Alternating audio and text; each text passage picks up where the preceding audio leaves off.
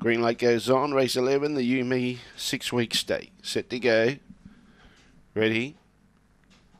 Away. Aston Tulloch was outpaced early, and showing the most dash out wide was Curly Magic. Curly Magic got across, found the lead, out in front by 2 or 3 lengths. Chasing out after it, Marley Bale. Aston Sloan's trying to make some ground as well.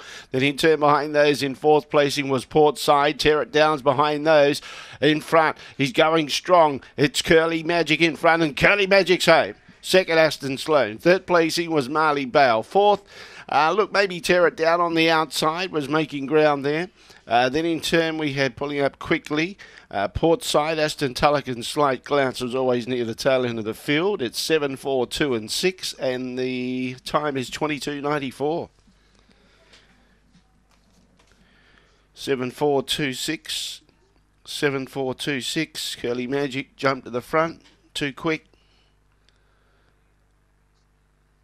$9 out to 10 on the fixed.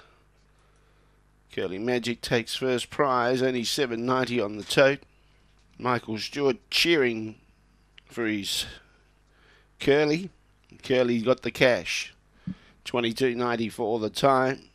Pretty excited once he saw Curly jump across and find the front. 2 3/4 by half. 8.76 was the early split.